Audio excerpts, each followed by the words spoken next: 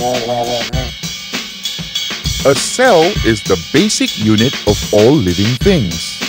An animal cell has a cell membrane, a nucleus, and cytoplasm. A plant cell has a cell membrane, a nucleus, and cytoplasm as well.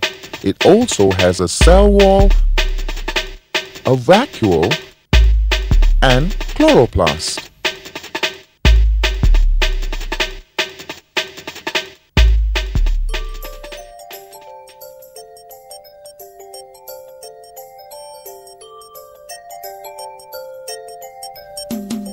Living things or organisms are built of cells. Some organisms are very tiny. We can only see them under a microscope. We call them microorganisms. Some microorganisms have just one cell. Imagine, just one cell and it is a living thing. An organism that is made up of only a single cell is called a unicellular organism. Uni means one.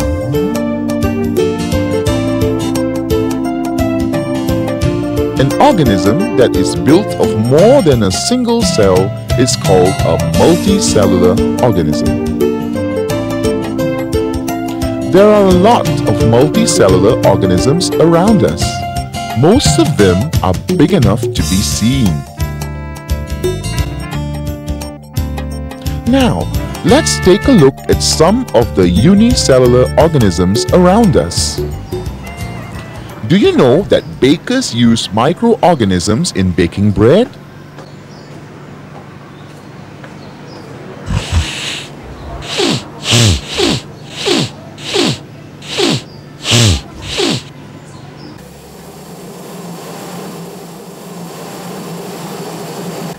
This is baker's yeast.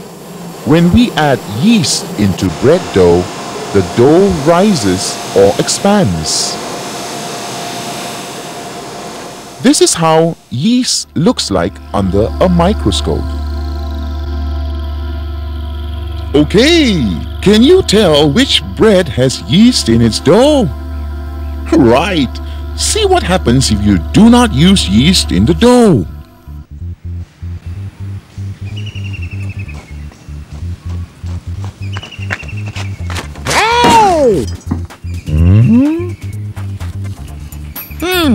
What we see here are thousands of unicellular microorganisms called pleurococcus. A pleurococcus is a plant. This is how one tiny cell of a pleurococcus looks like. It's round, brilliant green, and has chloroplast. Hey, did you know that chloroplasts have chlorophyll? Chlorophyll is needed in photosynthesis, which is the process by which plants make food. In this lake, we can find many unicellular organisms.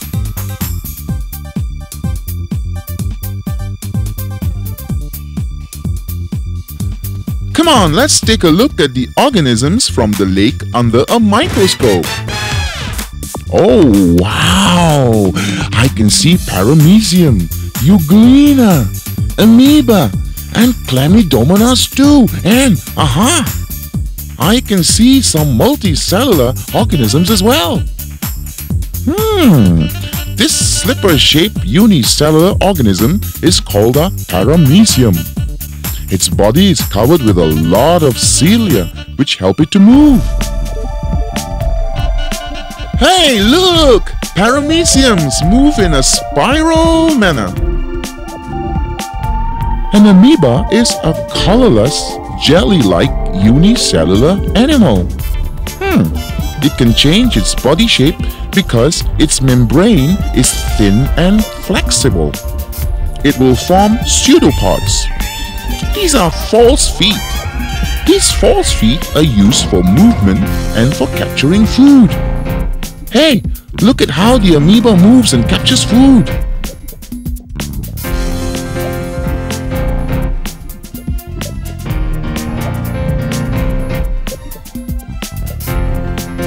Euglena is a unicellular plant because it has chlorophyll for photosynthesis. However, it also has an animal characteristic, a long flagellum used for movement. Whee! This green organism has a tiny red eye spot. It is sensitive to light. Ow! Besides photosynthesis, the euglena can also absorb food from water. And another unicellular organism, which is a type of plant and moves with the help of the flagellum, is called the Chlamydomonas. This plant moves towards moderate light but away from strong light. You have seen examples of unicellular microorganisms. Which of these microorganisms are plants?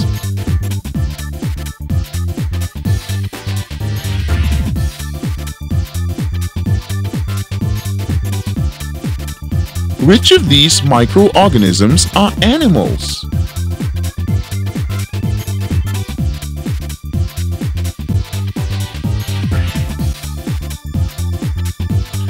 Name the microorganisms that can move.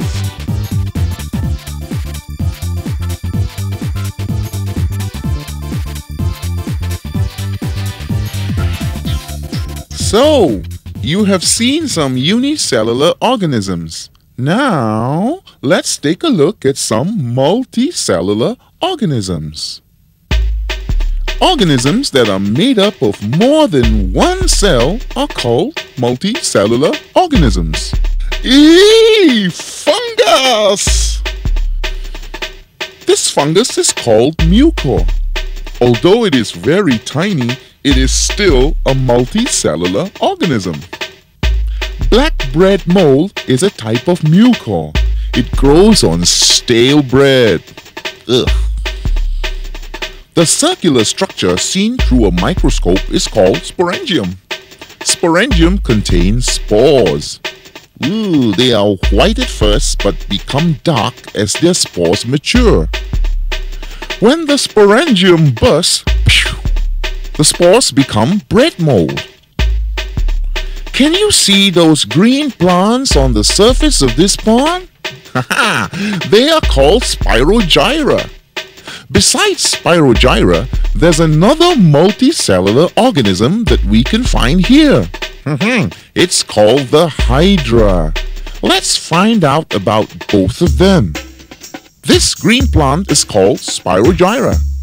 Spirogyra is a multicellular plant, and this plant gets its name from the arrangement of its chlorophyll.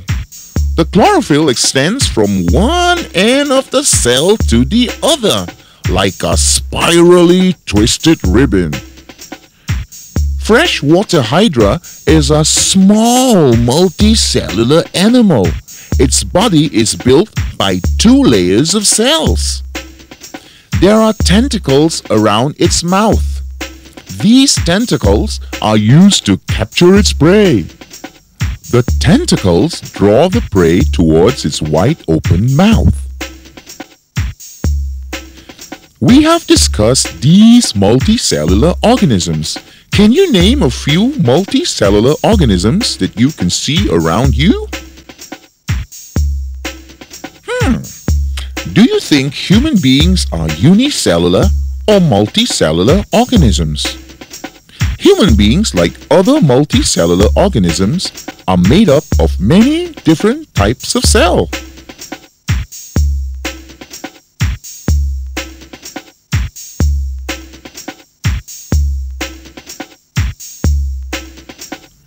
There are more than 20 different types of cells. Each has a different shape and carries out a different function.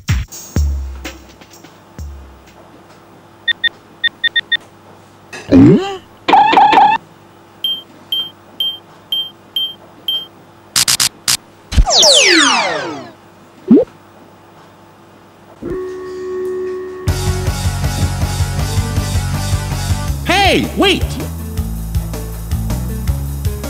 Hey!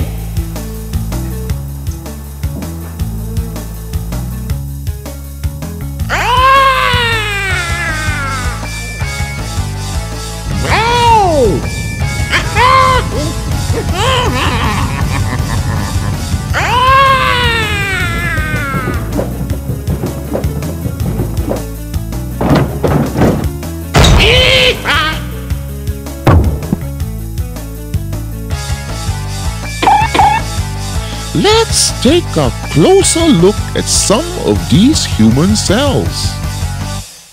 Aha! This is the cell of a muscle. Muscle cells contract and cause body movements. These epithelial cells protect the cells beneath them. The red blood cells inside the veins carry oxygen around our body.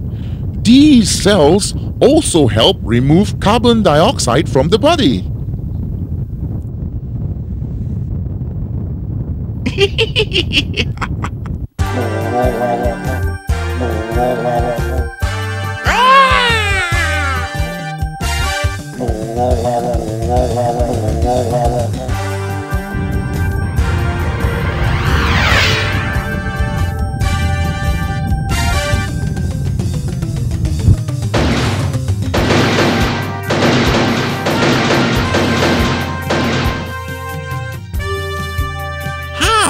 White blood cells kill bacteria and viruses that enter our body. And these fat cells store fat. Connective cells join other types of cell together.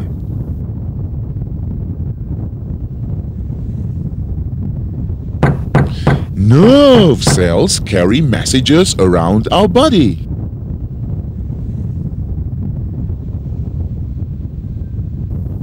Can you name any other types of cell found in the human body? Do you know what these cells do? Cell organization. A group of similar cells that carry out the same function will form what is called a tissue. For example, every muscle cell in a muscle tissue contracts to cause body movements. Two or more types of tissue working together will form an organ. For example, the brain, the heart, and the lungs are examples of organs. When several types of organ carry out a specific function in the body, they form what we call a system. Different organs form a system to coordinate specific functions in the body. There are different systems in the body performing different functions. The circulatory system consists of the heart and blood vessels. The heart pumps blood through the body via the blood vessels.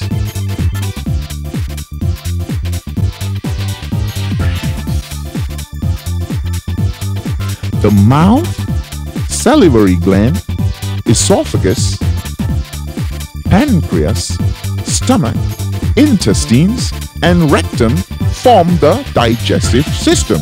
This system changes food that you have eaten into substances that your body can use. The kidney, liver, ureter, urinary bladder, urethra, and the skin form the excretory system. The excretory system removes waste from the body. Woohoo! Professor Blue!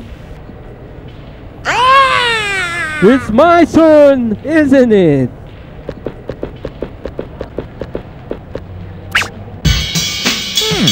This is the skeletal system. It consists of the ribs, the vertebral column, the femur, the skull, and other bones. The skeletal system gives us shape, protects our internal organs, and enables our body to move. And here's something that you must never forget. The most important system in the body is the nervous system. It consists of the brain and the spinal cord.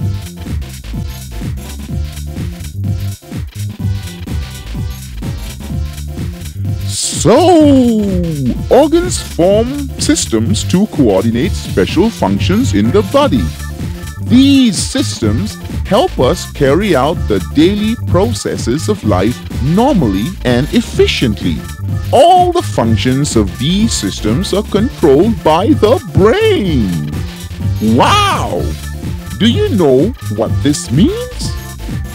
It means we are very complex organisms. Well, it starts with the muscle cells. Not just one muscle cell, but many of them together. When cells work together like this, we call it a tissue. Muscle tissue. These muscle tissues get help from my bones and nerve tissue to make my arm move. That's right! Complex organisms have systems that carry out processes that are important to daily living. By now, I'm sure you know two things. Number one, that your body is made up of millions of cells, and two, that these cells are the basic units of bigger groups called systems. Let me make that clear. See, I'm bending my arm, and just what helps me to do this? Right, so the muscle cell group forms the muscle tissue, and the nerve cell group form the nerve tissue, and the bone cell group form the bone tissue. All these tissues work together to form the organ, my arm. My arm and several other organs work together to form a system. So that means when I bend my arm, I am using the musculoskeletal system, that is the muscle system and the skeletal system.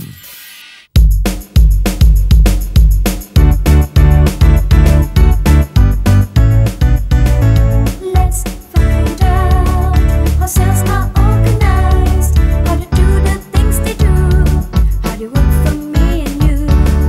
A cell, the tiny building block of life, different in its shapes, unequal in its size. Each with a special function to perform, to keep your life's processes going on.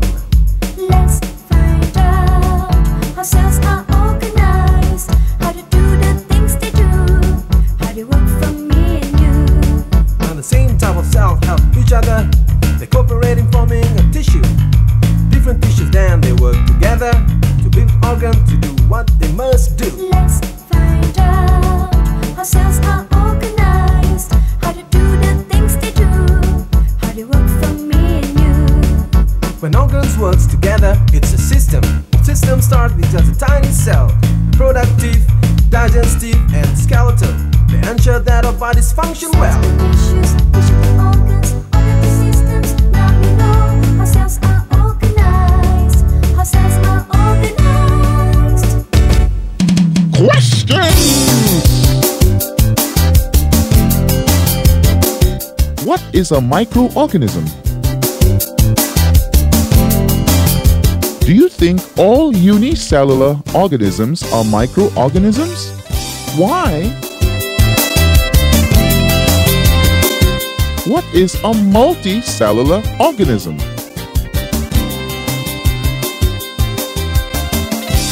La la la la la la la la la la la.